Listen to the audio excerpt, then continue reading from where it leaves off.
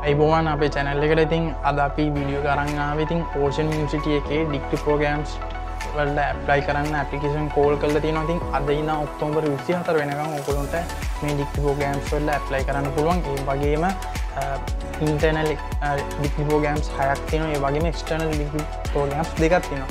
මේ එක්ස්ටර්නල් තියෙන degree programmes දෙකට ඔයගොල්ලන්ටත් ඇප්ලයි කරන්න පුළුවන්. ඒක වෙබ්සයිට් එකේ තියෙනවා. ඉතින් ඔක්තෝබර් 24 වෙනකන් ඔයගොල්ලන්ට අනිවාර්යයෙන්ම ඇප්ලයි කරන්න පුළුවන්. 2022 A-level ඊළඟ සයිඩින් නංගිලා මගට මේ ඩිග්‍රී ප්‍රෝග්‍රෑම්ස් වල ඇප්ලයි කරන්න පුළුවන්. ඉතින් ඔයගොල්ලෝ මුහුද සම්බන්ධ සහ ඔයගොල්ලෝ එන්ජිනියරින් ගැන ඔයගොල්ලෝ නැවේ යන්න ඔයගොල්ලෝ සාගරයේ විද්‍යාව ගැන දැනගන්න ඔයගොල්ලෝ කොහොමද ඇක්වා කල්චර් කියන්නේ ජල ජීවීන් ගැන දැනගන්න. ඒ වගේම මේ සාගර සම්පත් ඒ කොහොමද කොරල් පර ඒ ගැන විශේෂයෙන් කැමරින් අධ්‍යයනය කරන්න සහ ඔයගොල්ලෝගේ පැත්තට ආස නම් ඔයගොල්ලන්ට ඩිග්‍රියක් විදියට හදාරන්න පුළුවන්. ඩිග්‍රීස් ටිකක් තමයි මේ ඕෂන් යුනිවර්සිටි එකෙන් ඔයගොල්ලන්ට ඔෆර් කරන සම්පූර්ණයෙන්ම නොමිලේ ඔෆර් කරන ඩිග්‍රීස් 6ක් තමයි මේ ඔයගොල්ලන්ට බලා ගන්න පුළුවන් ඕෂන් යුනිවර්සිටි වෙබ්සයිට් එකට ගිහිල්ලා. ඉතින් ලෝකයේ ඊටාම වැදගත් පිළිගැනීමක් තියෙන ඩිග්‍රීස් විදියට සලකන ඩිග්‍රීස් 6ක් තමයි ඕෂන් යුනිවර්සිටි එකෙන් ඔයගොල්ලන්ට නොමිලේ ලබා දෙන්නේ. ඉතින් ඔයගොල්ලෝ A-level ලියලා ඉවරලා ඉන්නකොට ඔයගොල්ලන්ට රාජ්‍ය විශ්වවිද්‍යාලය කියන්නේ ඔයගොල්ලන්ට සාමාන්‍යයෙන් රාජ්‍ය විශ්වවිද්‍යාලයක යන්න සුසුකම් ලබා ගන්න බැරි වුණත් ඔයගොල්ලන්ට නොමිලේ අවුරුදු 4ක අවුරුදු 3ක ඩිග්‍රියක් හදාරන්න පුළුවන් ඔයගොල්ලන්ට මේ සාගර විශ්වවිද්‍යාලය. ඉතින් මේක ලංකාවේ රාජ්‍ය විශ්වවිද්‍යාලය. ඉතින් මේ කලින් තිබ්බේ අර්ධ රාජ්‍ය විශ්වවිද්‍යාලයක් විදිහට ඒ වුණාට දැන් සම්පූර්ණයෙන්ම නොමිලේ උගන්වන පාඨමාලා තියෙන විශ්වවිද්‍යාලයක්. ඉතින් ඕගොල්ලොන්ට මේ විශ්වවිද්‍යාලයෙන් ඕගොල්ලොන්ගේ උපාධි සිහිනය සබා කරගන්න පුළුවන්. ඉතින් අපේ channel එක subscribe කරලා නැත්නම් අනිවාර්යයෙන්ම subscribe කරන්න. ඉතින් ඔයාලට බලා ගන්න පුළුවන් දැන් අපි Ocean University of Sri Lanka කියලා Google එක ගහලා අපි ඒකේ ප්‍රධාන site එකට යමු. ඊට පස්සේ ඕගොල්ලොන්ට මෙහෙම ඉන්ටර්ෆේස් එකක් එනවා ශ්‍රී ලංකා සාගර විශ්වවිද්‍යාලය කියලා. ඉතින් ඕගොල්ලොන්ට දකුණු අත පැත්තේ බලා ගන්න පුළුවන් apply for degree program 2023 සහ 2024 කියලා අපි ඒක ක්ලික් කරමු. ඕගොල්ලොන්ට බලා ගන්න පුළුවන්. එතකොට ඒගොල්ලොන්ගේ බැනර් එකක් දාලා තියෙනවා මේගොල්ලොන් calling application for degree programs year 2023-2024 දක්වා. ඉතින් ඕගොල්ලොන්ට Faculty of Fisheries and Ocean Science කියන ෆැකල්ටියෙන් ඉෂුව කරන ඩිග්‍රීස් තියෙනවා BSc in Fisheries and Marine Science. Student will be selected on the basis of rank orders, ISET score and aptitude test for the 3-year general degree in Fisheries and Marine Science.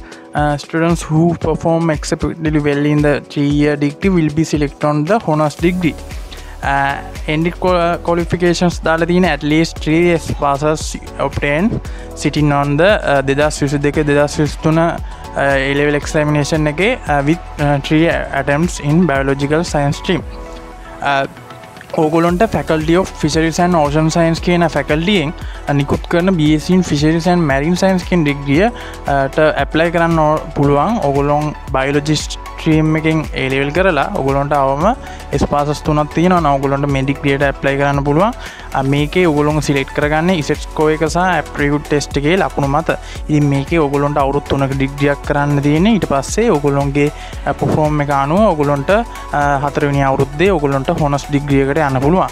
ඊට පස්සේ අපි බලමු BSc in Oceanography කියන ඩිග්‍රිය. ඉතින් ඒක student will be select based on the basis of the rank order on average set score and satisfactory pass for the aptitude test conducted by OCSL. මේකෙත් ඕගොල්ලොන් select කරගන්නේ set score එක සහ ඒගොල්ලොන්ගේ aptitude test එකේ ලකුණු මත. ඉතින් ඕගොල්ලොන්ට මේ ඩිග්‍රිය කරන්න නම් අනිවාර්යයෙන්ම පාස් 3ක් ඕනේ. ඉතින් ඕගොල්ලොන් physical science සහ biological science එකෙන් A-level physics කියන සබ්ජෙක්ට් එකත් එක්ක කරලා තියෙන්න ඕනේ. ඒ කියන්නේ ඔයගොල්ලෝ maths හරි science හරි A-level වලට කරා නම් ඔයගොල්ලොන්ට ස්පාස් 3ක් තියෙනවා නම් physics එක්ක ඔයගොල්ලොන්ට මේ BSc in Oceanography කියන ඩිග්‍රියට ඇප්ලයි කරන්න පුළුවන්. ඊට පස්සේ ඒ ෆැකල්ටියෙම ඉෂුව කරන BTech in aquaculture and seafood technology කියන ඩිග්‍රිය ඔයගොල්ලන්ට බලා ගන්න පුළුවන්. Student will be selected from the general degree in aquaculture and seafood technology කියන එකේ. ඉතින් ඒකේ aptitude test එකෙන් තමයි ඔයගොල්ලෝම select කරගන්නේ. Entry qualification විදියට NVQ level 5 or above in the relevant technology areas aquaculture, food technology or at least 3 S passes obtained sitting GCA level 2022-2023. ඉතින් with maximum of 3 attempts in biosystem technology and biological science degree. ඕගොල්ලොන්ට මේ ඩිග්‍රියට apply කරන්න පුළුවන්. ඕගොල්ලොන් NVQ level 5 කරලා තියෙනවා නම් aquaculture සහ food technology හා සම්බන්ධ ඩිප්ලෝමා එකක් ඕගොල්ලොන්ට මේකට ඇප්ලයි කරන්න පුළුවන්. ඒ වගේම 2022-2023 කියන A level examination එකේ ඕගොල්ලොන් biotechnology සහ biological science stream එකෙන් ඕගොල්ලන්ට S passes 3ක් තියෙනවා. ඕගොල්ලොන්ට මේ ඩිග්‍රියට ඇප්ලයි කරන්න පුළුවන්.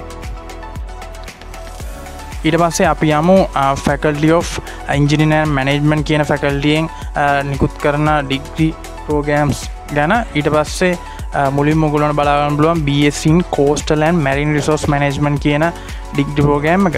මේකේ aptitude test එකක් තියලා තමයි මේකේ ඔයගොල්ලෝම select කරගන්නේ. මේකේ අවුරුදු 3ක ඩිග්‍රියක් තමයි මුලින්ම ජෙනරල් ඩිග්‍රිය තියෙන්නේ. ඔයගොල්ලොන්ගේ performance එක අනුව ඔයගොල්ලොන්ව honors ඩිග්‍රියට තේරාපත් කරගන්නවා. ඉතින් ඒ වගේම මේකේ entry qualifications බලන්නේ at least 3 years passes obtained from one sitting from GCA level examination. ඕගොල්ලොන් ඕනෑම stream එකෙන් any stream එකෙන් ඕගොල්ලොන්ට S passes 3ක් තියෙනවා නම් 2022-2023 අවුරුද්දේ A level කරලා ඕගොල්ලොන්ට මේ ඩිග්‍රී ප්‍රෝග්‍රෑම් එකට ඇප්ලයි කරන්න පුළුවන්. ඒ වගේම BSc Maritime Transportation Management and Logistic මේක සිලෙක්ට් කරගන්නෙත් ඕගොල්ලොන්ව aptitude test එකක් මගින්. ඉතින් ඕගොල්ලොන්ට 2022-2023 අවුරුද්දේ A level ලියලා ඕනෑම stream එකකින් ඕගොල්ලොන් A level ලියලා ඕගොල්ලොන්ට S passes 3ක් තියෙනවා. මේ aptitude test එක ලියලා ඕගොල්ලොන්ට මේ degree program එකට select වෙන්න පුළුවන්. ඊට පස්සේ BSc in Marine Engineering කියන ඩිග්‍රිය තියෙනවා. ඉතින් ඒකේ සිලෙක්ට් කරගන්නේ ISETCO එක සහ ඒගොල්ලොන් OCUSL එකෙන් පවත්වන aptitude test එකේ ලකුණු මත. ඉතින් ඕගොල්ලොන් A level වලට මැස් කරලා physics chemistry එක ඕගොල්ලොන්ට S passes 3ක් තියෙනවා. S passes එක S passes එකේ 2 C passes ඒ කියන්නේ C දෙකයි S එකක් මිනිමම් ඕගොල්ලොන්ට රිසල්ට් එක තියෙනවා නම් ඕගොල්ලොන්ට මේ ඩිග්‍රී ප්‍රෝග්‍රෑම් එකට ඇප්ලයි කරන්න පුළුවන්. ඉතින් මේක තනිකරම මැස් කරපු අයට විතරයි ඇප්ලයි කරන්න පුළුවන් ඩිග්‍රියක් විදිහට තියෙන්නේ.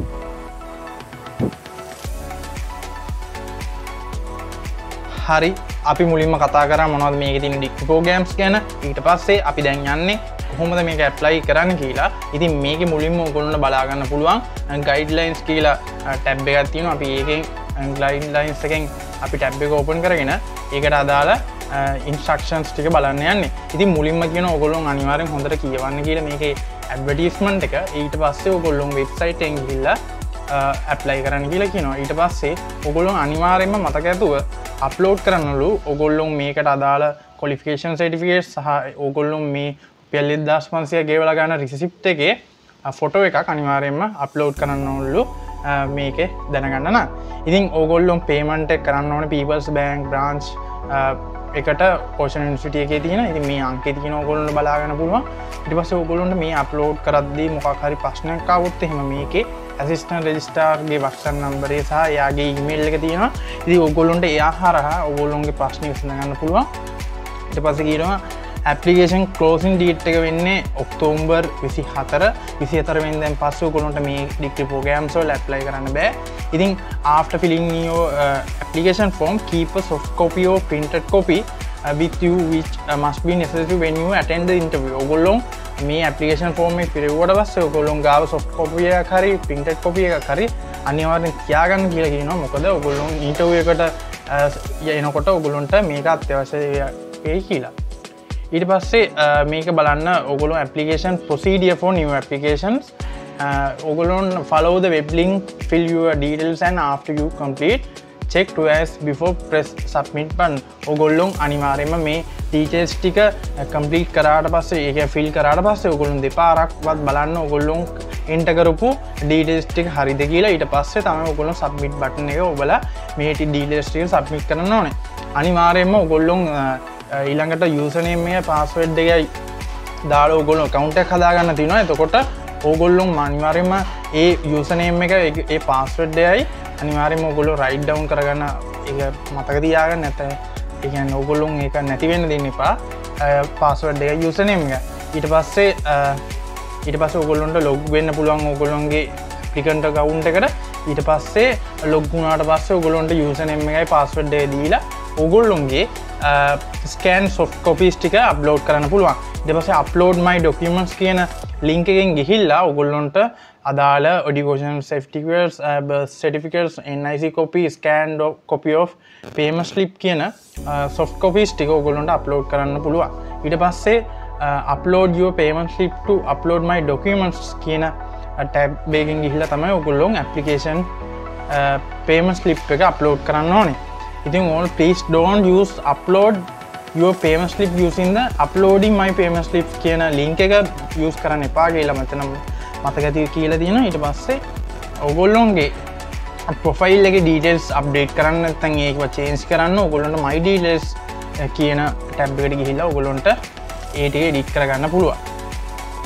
ඊට පස්සේ මේකේ fill in the application form ඒකේ මොනවද වැදගත්ම කොටස් ටික කියලා ඕගොල්ලන්ට email address එක ඒ වගේම username එකයි password එකයි හදන account එක ඊට පස්සේ ඕගොල්ලෝ මේ log වෙලා ඊට පස්සේ profile එකට ගුණාට පස්සේ ඕගොල්ලෝගේ applicant profile එකට log වුණාට පස්සේ තියෙන දේවල් ඊට පස්සේ ඕගොල්ලන්ට application submit successfully කියලා එනවා. ඊට පස්සේ ඕගොල්ලන්ට application edit කරන්න පුළුවන්.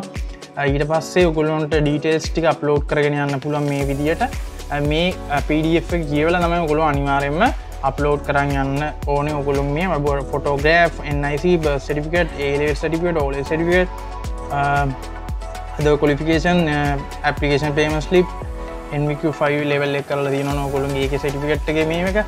ඉතින් ඒ වගේ ටික ඔයගොල්ලෝ upload කරන්න නම් ඔයගොල්ලෝ මේ විදියට තමයි කරන්න ඕන. ඊට පස්සේ ඔයගොල්ලෝ ප්‍රොෆයිල් එක හදන්න කොහොමද ඔයගොල්ලෝ පාස්වර්ඩ් එක නැතුනොත් මොකද කරන්නේ? forgot password ගිහලා ඔයගොල්ලෝ ඒ විදියට රීසෙට් කරගන්න කොහොමද පාස්වර්ඩ් එක කියන එක තමයි ඔයගොල්ලන්ට ඊට පස්සේ ගයිඩ්ලයින්ස් කියවලා ඔයගොල්ලන්ට ඇප්ලිකේෂන් ෆෝම් කියන ටැබ් එකට ගිහිල්ලා ඔයගොල්ලන්ට බලා ගන්න ඕන මේ විදිය ඇප්ලිකේෂන් interface එක. ඉතින් ඔයගොල්ලන්ට කියනවා please note that the grade for each O level and A level subject depend on your highest entry qualification is mandatory.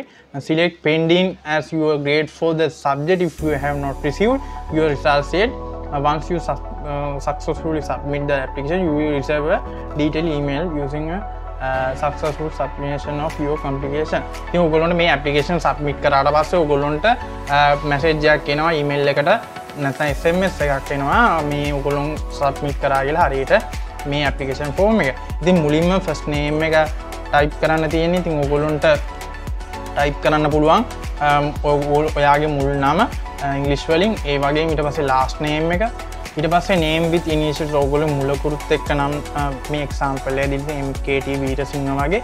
ඉතින් ඊට පස්සේ ඔයගොල්ලෝ Mr. ද Miss ද හරියට කියලා ඔයගොල්ලන්ට මේ දන drop down list එක select කරගන්න පුළුවන්. ඊට පස්සේ ඔයගොල්ලෝගේ NIC number එක අනිවාර්යයෙන්ම මතක තියු දෙන්න.